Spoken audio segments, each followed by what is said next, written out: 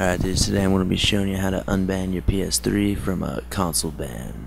You're going to need a new console ID, which you can get from Console Crunch. You can get public ones there, or there's many people who sell these. I do as well, and I'll leave my Skype name in the description if you want to contact me.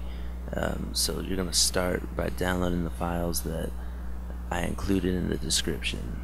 There's the PS3 file and one for your PC, so do that now. Once you have the files downloaded, you're going to copy the ps3.pkg file to the root of a thumb drive. You're going to make sure that that thumb drive is formatted FAT32, or else it won't show up on your PS3.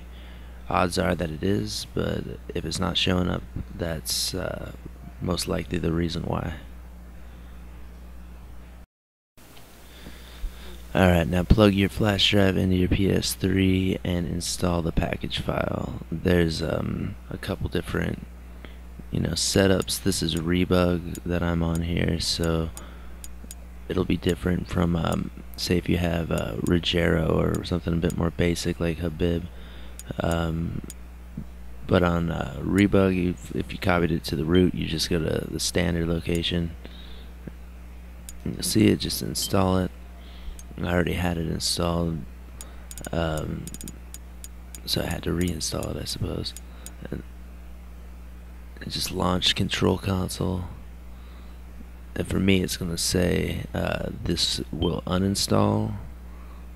Right here it'll say this will uninstall. That's why I click no, but you're just gonna want to click yes to install it, and you won't have to ever really mess with this app again, as far as all it does is install and uninstall. So once it's installed, you're going to need to find your IP address. So navigate to system settings and then down to system information, and there it is. You're going to write that down because you're going to be needing it just a little bit later.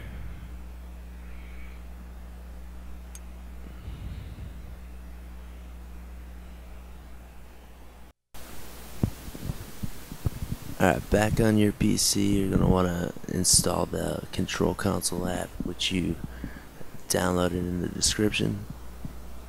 Just let it do its thing, let it keep clicking next, and once it installs, it'll load it up, and go File, Add New Console.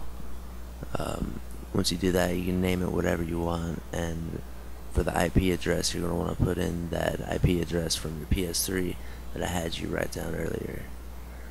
Once you add it, you're going to right click it and click connect, and then you'll see the 4 tabs over to the right, and you'll go to console IDs, and you'll add you're going to add both of them. Add your console ID is the top one, and your PS ID is the bottom one. The bottom one's not mandatory, but I'd recommend it if you have both. Once you put them in the tabs, you're going to want to click set current and set boot for both options. And current is will just stay until you reset your PS3, and boot will be a bit more permanent. Once you do that, you'll be able to log back in. You're good to go. I hope this helped you guys, and thanks for watching.